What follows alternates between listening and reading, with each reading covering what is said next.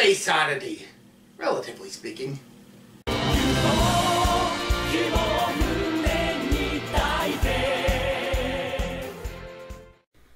Ultra Galaxy Mega Monster Battle.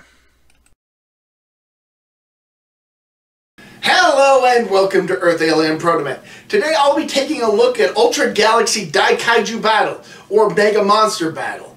This series, based on the arcade game Mega Monster Battle Ultra Monsters, aired on a pay-per-view service, BS11, unlike other entries which aired on standard television. And that's not the only thing that makes this show unique. The crew of the Zap Spacey cargo ship Space Pendragon are sent to the planet Boris to investigate why the Earth colony on the planet ceased communications. When they arrive, they discover the planet is overrun with kaiju, despite the creatures having seemingly gone extinct 50 years earlier. As they investigate what happened to the colony, they encounter a mysterious man named Ray, who is somehow able to control kaiju.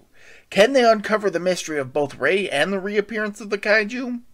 Like I mentioned earlier, Mega Monster Battle is a unique entry in the Ultra series, as it lacks the giant alien heroes like Ultraman and Ultra 7, etc., but also tells an ongoing narrative story, unlike the Ultra Q entries. The mystery surrounding Ray is something that even he's interested in solving, as he isn't sure about his own past himself. What he does know is that he can control monsters using a device called a Battlenizer.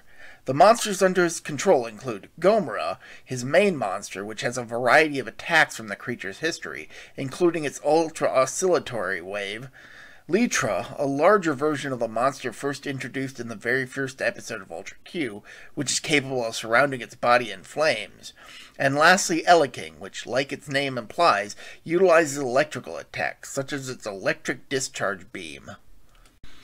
And it's not just his monsters aiding him, as he soon finds himself joining the crew of the Space Pendragon as a temporary member. Commanding the crew is Captain Hyuga, nicknamed Boss. He's a hot-blooded man capable of taking charge in any situation, pushing through any obstacle with determination. Haruna is his second-in-command and the most invested in the search for answers, as her brother was in charge of the Boris colony. An ace pilot and a tough woman, she remains serious even in the most dire of situations. Kumano is the engineer of this ship, and despite his claims to the contrary, he's an absolute wizard at repairing or upgrading the ship as needed. And finally is Oki, the newest member of the crew next to Ray, who is utterly fascinated by kaiju, having studied them in university. As such, he's the one to identify the monsters the team come across, and can provide valuable intel on them.